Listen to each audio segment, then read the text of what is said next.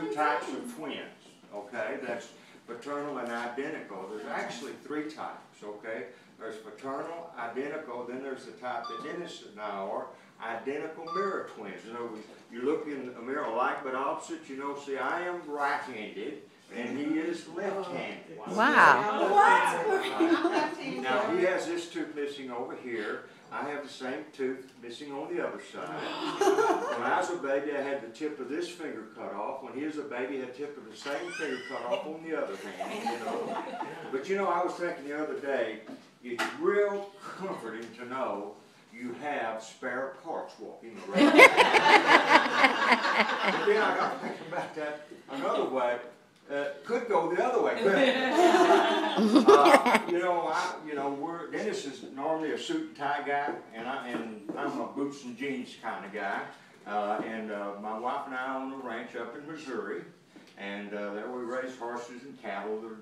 You know that. My wife shows in the American Quarter Horse Association. She shows her horse, and that's a picture of her right up there, you know, with her trainer, and there she shows in. I don't know, you know, much about AQHA, but Western Pleasure and horsemanship and trail and that sort of thing. Now, she loves for me to come and watch her show, okay? If she travels to different shows. And I finally just had to break down and tell her, honey, watching these shows is kind of like watching paint dry. Unless you're participating in it, it ain't much fun to watch, you know what I'm saying? But I tell you what, this is the best picture my wife ever took, right there. See her right there? Oh, yes, it is. Absolutely. I agree. I like the outfit. It's beautiful. Well, I call it a fashion show on horses. Yeah, there you are. There you are. All right, well, I'm going to walk through here, and y'all just have to walk through Dennis and I's little bathroom here. I can't jump up and down yet to see how much I love you. My girl. Look, we got. My suitcase. He gave it to the wrong person. Oh no. So they're retrieving it now. So this is how I'm dressing into the picture. Y'all come right on in. Right on in. Just come on in here. Wow, look at him. All right. This is, now, a few of you people, right? This is my other brother, Daryl. Great. But anyway, this is my first tour, Dennis. And, wow, all right. Tell a little about it. What a good-looking group we have here. Yeah. Well, I heard the jokes over there about spare parts and stuff like that. Good. Well, it's glad to have y'all here. There's a couple of pictures I'd like to point out to you. One of our friends is a guy named Jerry Jones. You ever heard of that guy? Yeah. He owns the Dallas Cowboys. And one time we were at his home at a fundraiser, and you don't know this guy, but he's a lieutenant governor. But we were in Jerry Jones's den, and you see those 3 Lombardi trophies right there where they won 3 Super Bowls. Right. You recognize that guy over there? This guy, his name is Mike Huckabee. Yeah. He now has a TV show, right? Sure does. Yeah. And then this guy right here is Greg Abbott. He's the Texas Attorney General, and he autographed this to Dennis and Daniel, 2 great Americans.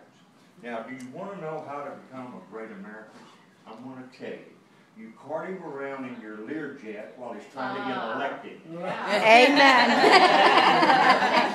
That's right.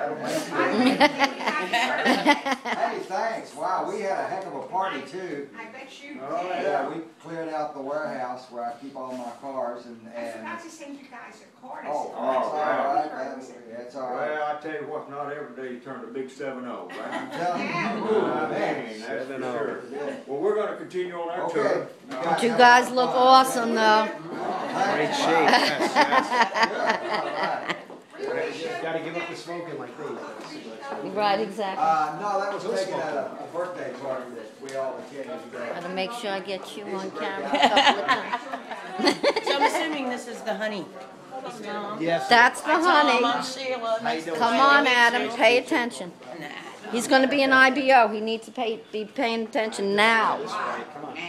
He can probably run our team call already. That's right, exactly. It's called Brownwood, Texas. Now, you never heard of Brownwood, Texas, I know. So, I'm going to tell you how to find it. if you get a map of Texas, if you'll point and get about in the middle of the state, you'll find a little town there called Brownwood, Texas, and that's where Dennis and I were born and raised. Went to high school there. As a matter of fact, some years ago, the city fathers came up, and the thing that Brownwood was known for, at one time they had the winningest high school football coach in the nation. Okay, and in Texas, football is king, right? Right. And this coach had won, I think, 9 or 10 state championships, and that's kind of like winning Super Bowls in Texas, okay? So the city fathers came up here, and they brought the coach with him, and the old stadium was in pretty bad shape down there, and so they pitched us on, how they needed to redo the stadium. And so we listened, and we said, well, guys, we'll be more than happy, we're marketing guys, we'll develop a marketing plan where y'all can raise that money to redo the stadium. The old coach looked at us and said, boys, you don't understand. You are our marketing plan. So we donated the money, redid the stadium. It was already Gardenwood Stadium, but they were nice enough to name it Bloom Field. So it's now Gardenwood Oh, Stadium, that's so Bloom totally Field. cool. That is too. Wow. And well deserving. Right. Here, we'll just kind of go here. This is a picture of Dennis and I on the jet. Now, this is a pretty famous jet. It was owned by this Jerry Jones guy, the owner of the Dallas Cowboys. And we went over to his house 11 years ago now, and to negotiate, he wanted to sell his jet because he was moving up, in a bigger jet. So we went to his house. It's over in Highland Park. Now, Highland Park is the really rich section of Dallas, okay? So we went over there, and, the guard lets you in the gate. You go up to the door. The maid comes and seats you in the sitting room, Sounds and good to me. I knew we were in a pretty high-class joint because that maid served us coffee in little bitty coffee cups. Okay? But anyway, in a few moments, Jerry came in, sat down, we negotiated to buy his jet. And as we were walking out the door, he put his arms around us and said, boys, I want to tell you one thing about that little jet. It will hold 8 passengers or 16 cheerleaders. And if you know anything about Jones's reputation in Dallas, that's a true statement. Here's just some pictures that we've taken. This was an artist oil that was done on Dennis and I about 25 years ago. That was back in the, remember when Wow. curly hair was the deal? Wow. Always in tie and you're always in That's jeans. that's for sure. But, it's kind of our wall of honor here that we keep, what I'm saying? That's cool. All right, well, let's go Ties down and here. Oh my God, you kidding me? That's so cool.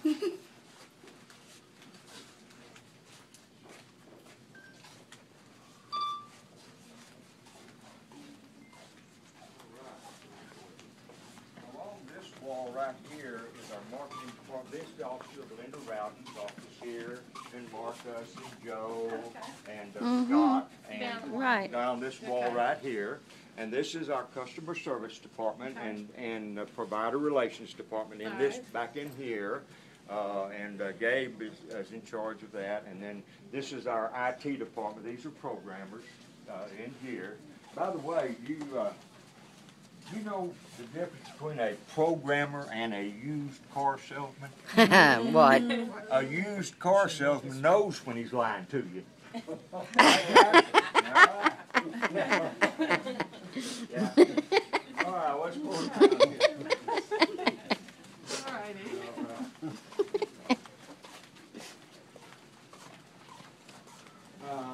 Our legal department is back there. We have 3 attorneys on staff. And, when we started Ameriplan 20 years ago, 20th anniversary, it was a really unregulated industry. You understand what I mean? And so we knew that, y'all come on, get a little closer here, then you can hear. We knew that it was probably going to attract what we call bad actors, okay? And so we wanted to be regulated, but we wanted to write the regulations. Right. Okay, Yes, makes good plan. sense? Okay. So Dennis formed an association of discount people like us, and he was chairman of the regulatory committee, so he was in charge of writing all the regulations for our industry. And today we're regulated in over 36 states, okay? And so you have to have a net worth requirement. You have all these requirements now, so just no jackleg, person can start a discount company and just cheat the public. Right. Does that make sense?